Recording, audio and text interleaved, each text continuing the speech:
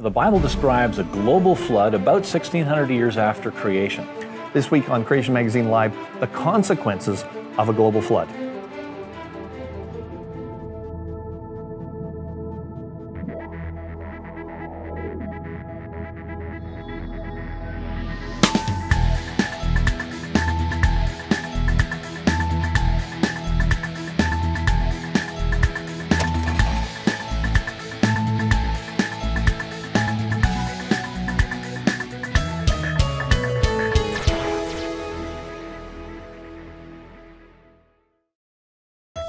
Welcome to Creation Magazine Live. My name is Calvin Smith. And I'm Richard Fangrad. And our topic this week is evidence that supports a global flood.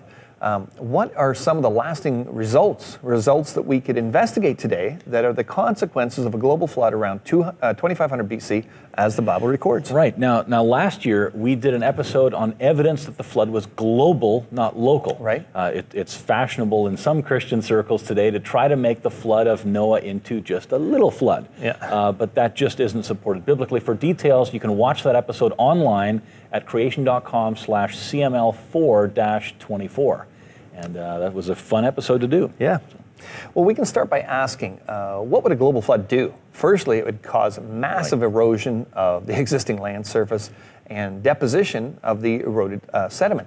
And it would do that on a global scale, since it's a global flood. Global flood, right, yeah. So a global flood would impact our understanding of geology, the study of rock formations. Secondly, it would bury plants and animals on a global scale.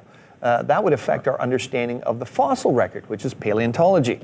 And thirdly, it would restart human history, so it would affect our understanding of ancient history and the origin of nations. Right. It would affect other things as well. We're just going to focus on these three areas over the next half hour. Okay, so said another way, denying a global flood will lead to misinterpretations of data in geology, paleontology, and ancient history. Right. If you don't take a global flood into account, you likely won't get correct conclusions in these areas, and we'll show you how that works. And let's break this down a little bit further. What would we expect to find in these three areas if there was a global flood? In geology, we would expect to find sedimentary rock showing evidence of rapid deposition. We'd also expect to find large-scale geologic features, continent-wide geologic features.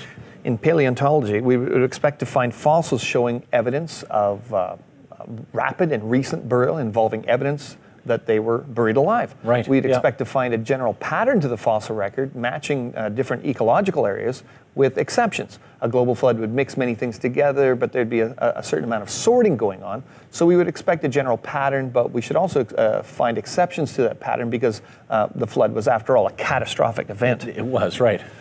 In ancient history, we would expect to find evidence that human population and ancient nations began about 4,500 years ago. So let's go back to the top of the list. In geology, do we see evidence that sedimentary rock was deposited rapidly? Absolutely. Here's a picture, have a look at this. I took this when I was rafting through the Grand Canyon. Notice the tightly bent layers of rock. These layers were deposited horizontally, and then some uplift occurred, tilting the strata on the right side of the picture there, nearly vertical. These layers, the entire thickness that you're seeing here, must have been deposited rapidly. Then, not long afterwards, the uplift occurred, which bent the still soft layers. It didn't break them, it just bent them. If the sediments had been laid down over eons of time, they would have lithified. They would have hardened into solid rock. And the rock would be broken, not bent. This is evidence for rapid deposition. Right. And here's a fossilized tree-like plant extending through multiple layers of rock. Obviously, the entire thing must have been buried rapidly. If it was buried over millions of years, the top of the tree would have rotted. Right. It wouldn't have been fossilized. Here's another picture of a fossilized tree extending through multiple layers of rock with the base of the tree in a coal seam. This is from Tennessee. This is evidence that the tree, the material that has since turned to coal, and the sediment that encased the rest of the tree were all deposited before the tree rotted. If there was a global flood, this is exactly the kind of thing that we would expect to find. Right, and that's what we find. We are commonly told that similarities between living things prove that they are related by evolution. But did you know that many similarities found in nature defy evolution?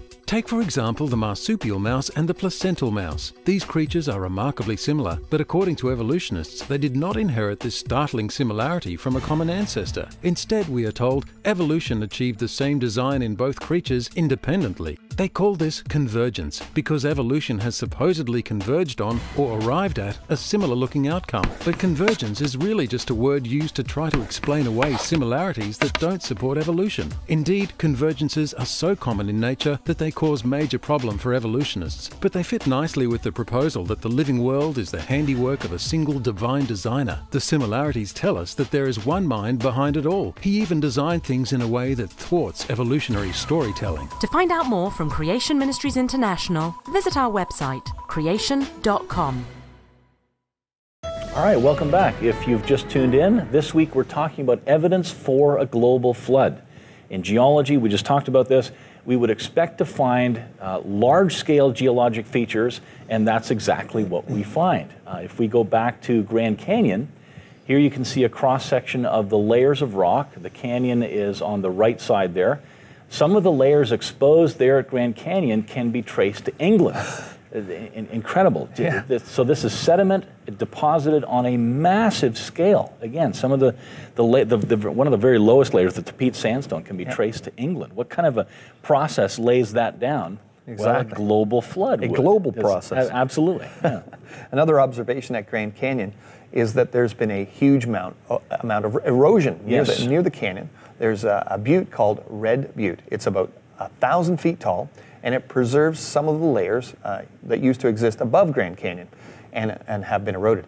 So here are some large-scale geologic features, huge deposition of sediments, widespread erosion that would be expected to be found if the flood had happened. Right, yeah. A common question often associated with the flood is, where did the water come from? You've got a global flood, where did the water come from? Yeah. It's a very popular question. We get that all the time in question times. Yep. Some of you will know the name Jacques Cousteau. And if you're say under 30 or something, you probably won't. But he did many underwater documentaries. He basically introduced the world to what was happening in the oceans with his amazing films. He helped develop the aqualung, which later developed into scuba. Now he wasn't a Christian or a creationist, but he knew a lot about the oceans. This guy knew the oceans.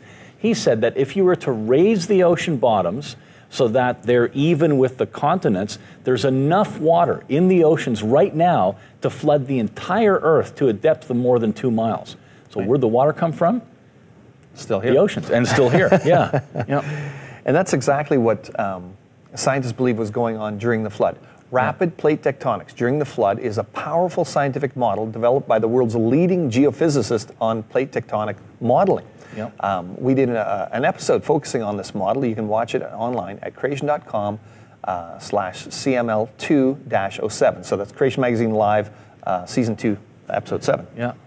That model suggests not only that the continents moved horizontally, so the original supercontinent broke up, but that the ocean floor was actually raised, that there was vertical movement. And that answers the question about where the water came from. The ocean bottoms came up.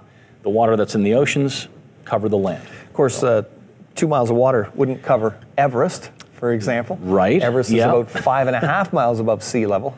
However, Everest is the result of a collision of the Indian plate smashing into the Asian plate, right? Towards the edge of the flood, and it didn't exist before the flood, so those massive upthrusts would have been... Everest. There's fish fossils on the top of Mount Everest. Right. And how did they get there? Fish don't climb mountains and stuff. But plate tectonics, that model is that itself has great explanatory power for large-scale geologic features like the Himalayan mountain range and Everest, for example. And it was actually a creationist idea from the beginning. Antonio Snyder was the first to publish on the topic, and being a creation scientist, he thought that the breakup of the original continent likely had something to do with the flood. Now, it turned, he didn't have the science back then, but it turns out that he was right. Today we have the science that backs up his initial assertion. Exactly. So we do see the large-scale geologic features that we would expect if there was a global flood. Yes. Let's move on to paleontology. In this field, we'd expect to find evidence of rapidly and recently buried plants and animals. So evidence that they were not laying around for huge lengths of time, rotting before they were finally buried and became fossils, etc. Here's a fish fossilized in the process of eating its lunch. Notice the amazing preservation. It hasn't reached that stage of decomposition where the bones fall apart. It must have been buried rapidly. Yeah, there's an example. Have a look at this. Here's an octopus and a jellyfish fossil. Those animals hardly have any hard parts. They're mostly soft tissue. If they wouldn't have been buried quickly, we wouldn't have fossils of octopus and jellyfish today. Right. What's amazing is that scientists see fossils like these all over the world, animals and plants that are beautifully preserved. Right. So very popular. This is powerful evidence that things were buried very rapidly, but they're looking at this evidence, but because they have this powerful paradigm of millions and millions of years, they just automatically assume, well, there must be some kind of process that could do this, and they just, it's like this huge blind spot. So global, rapidly buried plants and animals is powerful support for a global flood. That's right. And we'll be back. The reason that the Creation Answers book is so popular is because it covers a huge range of topics and answers more than 60 of the most asked questions about Genesis and the creation evolution issue. Questions like, what is the evidence for God's existence? Could the days in Genesis 1 be long periods of time? How did all the animals fit on Noah's Ark? Does radioisotope dating prove that the Earth is very old? Where do dinosaurs fit into the Bible? And many more. To order your copy, visit creation.com. On this week's episode, we're talking about what we would expect to find if the Bible's account of a global flood is accurate. Right.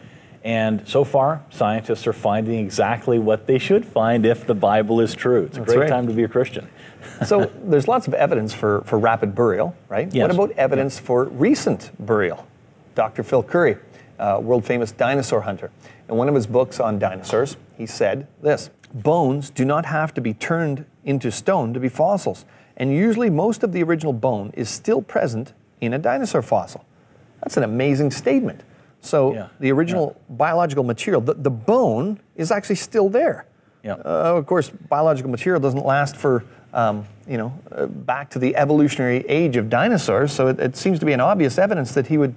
Right, kind of the flag should go up there. But actually, over the past 20 years or so, scientists have made some amazing discoveries of things inside these unfossilized dinosaur bones. For example, soft and stretchy tissue, blood cells, blood vessels, different kinds of proteins, and also, believe it or not, dinosaur DNA. And we've talked about this before. Amazing. Evolutionists have been scrambling to make sense of all of this, and so far, all the explanations fall short.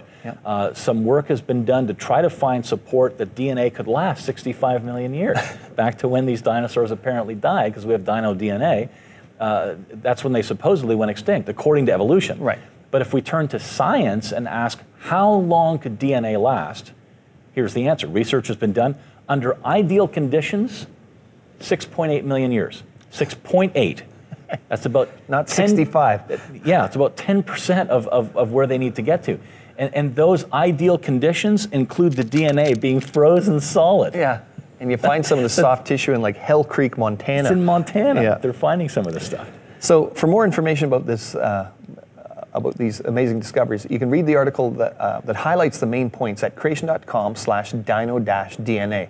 And there's certainly evidence in paleontology supporting the Bible's account of a global flood. Right. What else would you expect to find in the fossil record?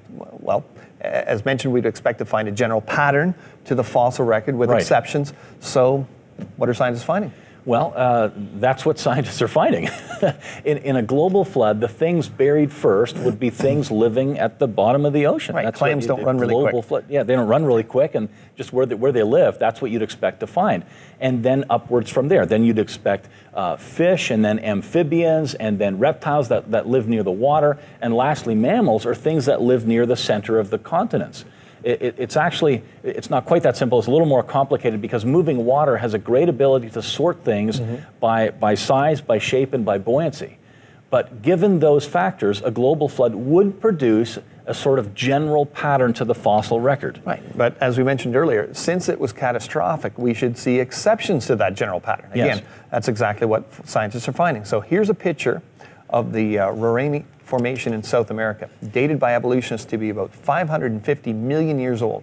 It contains pollen, According to evolutionary theory, flowering plants that produce pollen didn't evolve for another 390 million years. That's a bit of a problem for evolution, but of course not at all surprising with the biblical account. No. Yeah. Other out-of-place fossils for the evolutionists are animals that should not be around at the time of dinosaurs, and we've done shows on this before as well. Paleontologists have found 432 mammal species, that's not just mammals, but mammal species in the dinosaur layers. That's almost as many as the number of dinosaur species. Incredible. We did an entire episode on this last year called Fossil Mix-Ups. You can view it online at creation.com/CML4-16. And that's going to provide a lot more details than we have time this week to discuss. Right, and living fossils, of course, they're another massive problem for the evolutionists. But no problem if there was a global flood. There are fossilized plants and animals that look identical to those living today. Here are a few examples here. Ginkgo trees, supposedly 125 million years old according to evolution. Crocodiles, supposedly 140 million years old. Tuatara lizard, 200 million years. Horseshoe crabs, 200 million years. The lingula, it's lamp shell, it's supposedly 450 million years old. Looks like a modern one. Neopilina mollusks, they're supposedly 500 million years old. No change in 500 million years, amazing. And there's still many other examples of things that show zero evolution over these supposed millions of years. Yeah, but it fits with a global flood. Yeah. Why are living fossils such a big problem for evolution? Because evolutionary history doesn't include a global flood. Obviously. Right. Scientific observations just do not fit the evolutionary account of Earth history. What we see is that the facts from science beautifully fit the Bible. And I think many Christians sometimes have just not really been exposed to this information and really thought it through. They aren't. Well, where are they going to hear it? Right. If you don't go to creation.com or go to a CMI event or some creation event, where are you going to hear this? It's not in the textbooks. Right. It's not at the universities. It's not taught. Or, yeah, I guess, I mean, a lot of times we're referencing evolutionary literature. So in a sense you could say, well, yeah, it is there, but it's never... The data's there. The data's there. The data's there, but it's always packaged in an evolutionary framework. Right, because it's an anomaly in a sense that they're trying to explain away. And it's usually when people come to a CMI event or something like that, even some of the PhD scientists on staff with our ministry, it's at a CMI event where they had all that information brought together and they go, ah, the Bible makes sense. Yeah. We'll be back in just one moment. Atheists in the United Kingdom have launched a public campaign to preach their message of unbelief by using advertising space on public buses. These buses are emblazoned with the slogan, "There's probably no God. Now stop worrying and enjoy your life."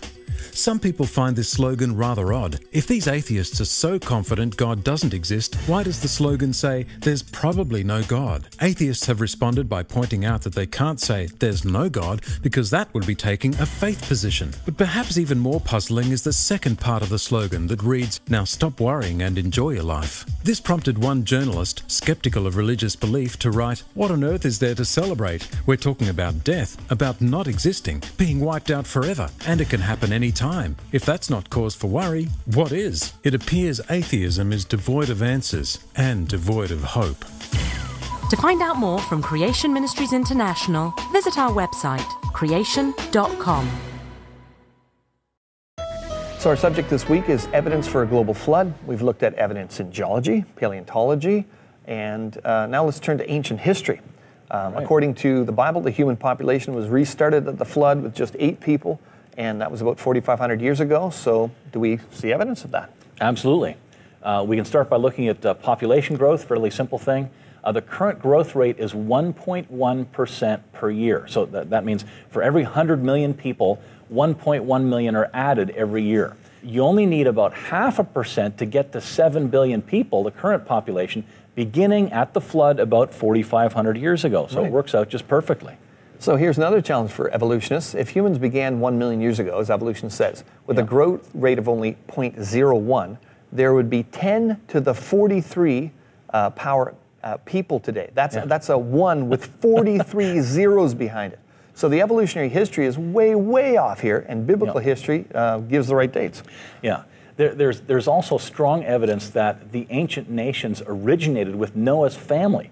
For example, Mizraim, That's one of Noah's grandsons. His name is the Hebrew word for Egypt. Right. Ashkenaz is a great-grandson of Noah. Ashkenaz is the Hebrew word for Germany. Other grandsons of Noah include Canaan. That's familiar probably to most viewers. That's the Hebrew name for the general region later called Palestine. Javan is the Hebrew word for Greece. Cush is the Hebrew word for old Ethiopia. Meshesh is the ancient name for Moscow. And so you see these nations that are tied back to the grandsons of Noah. The biblical names. Yeah. And what about some of the timing of when some of these ancient nations began? We can look into historical records to see if they match the Bible's time frame. Of course they do.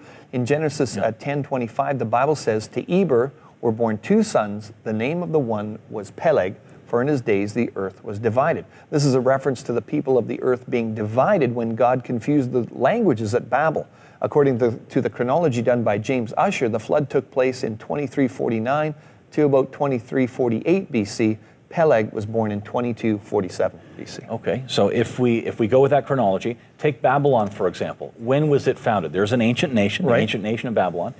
In 331 BC, after Alexander the Great had defeated Darius, he went to Babylon. There he received 1,903 years of astronomical observations from the Chaldeans, which they claimed dated back to the founding of Babylon. Right. Now, if that's true, that would place the founding of Babylon in 2234 BC, or about 13 years after the birth of Peleg. That's perfect timing.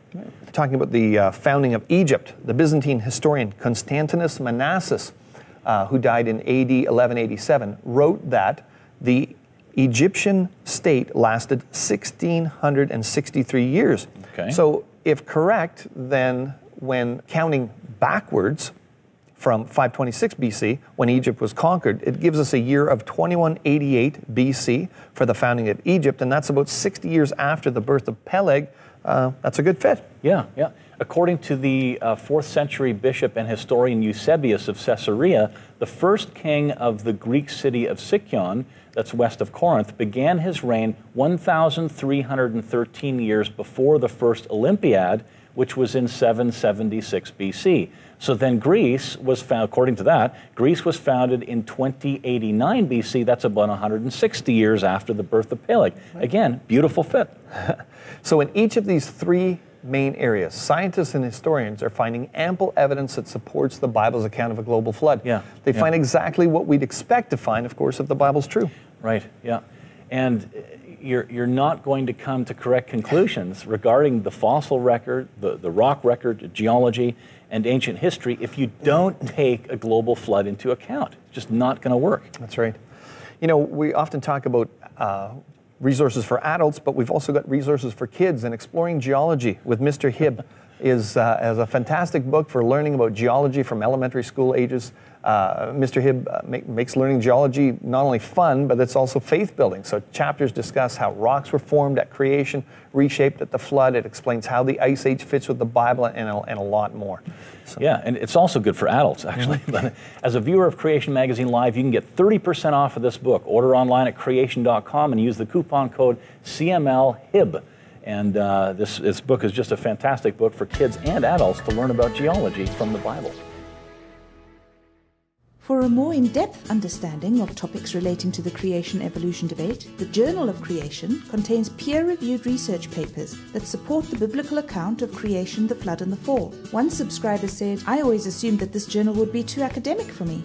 Not so. I am a Christian with a very inquiring mind. With each issue, I find powerful articles that open doors and shine light on my understanding of the world. Each Journal of Creation is more than 120 pages and published 3 times a year. To subscribe, visit creation.com.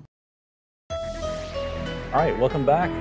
We're going to talk about a feedback, just to wrap things up here. This is the feedback is defending. Well, we've titled it "Defending Young Earth is Not Biblical." And if you want to follow along, go to creation.com/defendyec, and you can follow along there. So this is the feedback that we got in. We often get emails into the ministry, and this is how it goes. I am an evangelist and really endorse your ministry. You give me the tools I need to counter the evolutionary arguments I face. I just wanted to say that I don't believe the Bible says the earth is young. It may be young, and I've read many of your articles on scientific evidences supporting this argument, as well as your articles on interpreting Scripture as saying that it is young. However, I do not believe Scripture says this, and I'm concerned that you're trying to defend a position which is not necessary to defend. All your other work is so wonderful that I would not want you to try to defend a position which is not biblical and then maybe lose that argument or have the whole ministry discredited. You don't need to reply to this. It's just a concern of mine that we don't get tied up trying to defend what the Bible doesn't explicitly say. So that's the feedback. Right, and Dr. Carl Wieland responded, and I think just before I get into what Carl said here, it's interesting because what he starts off saying is he's an evangelist and that we give him the tools needed to counter the evolutionary arguments that he faces. Yeah. And then he goes on to say that the age of the earth isn't an issue. But millions of years is a die-on-the-hill battle for evolutionists. You can't be an evolutionist and not believe in millions of years. So what he's missing here right off the bat is that millions of years is part of the evolutionary arguments. It's integral. If they didn't have it, they wouldn't have evolution. If you can show evidence that the earth is young, like we've just been doing here, it blows evolution out of the water. Evolution's gone, yeah. Anyway, Carl responded this way, some of the things he said.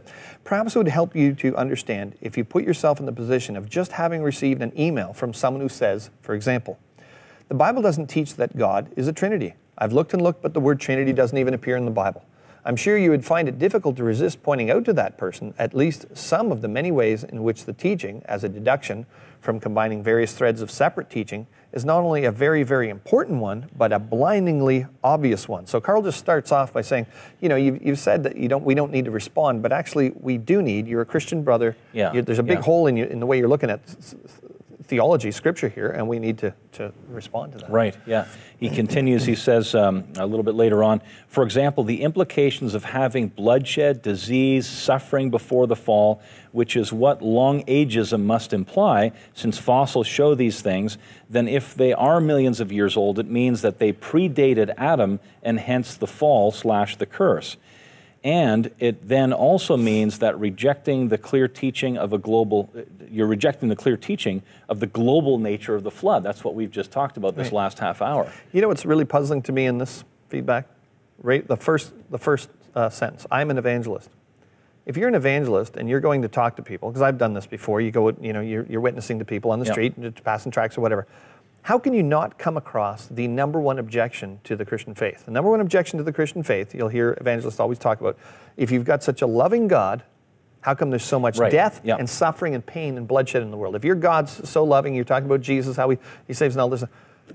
How do you defend that in an old earth paradigm where God supposedly created over billions of years of death and struggle and pain and cancer? That's the way he created. We just talked about that a couple of weeks ago. Exactly. Yeah. And you're trying to share the gospel about how we can be saved from the curse that happened at the fall of Adam. It's just a huge blind spot for me when I'm looking at this. Yeah, it doesn't work. Yep. Creation Magazine is a fantastic faith-building tool that has lots of evidence for a global flood, recent creation, that kind of thing. You can peruse through a free digital copy online. Go to creation.com/freemag. Yep. Now, next week, we're going to talk about atheism, how it requires evolution. Exactly. See you again.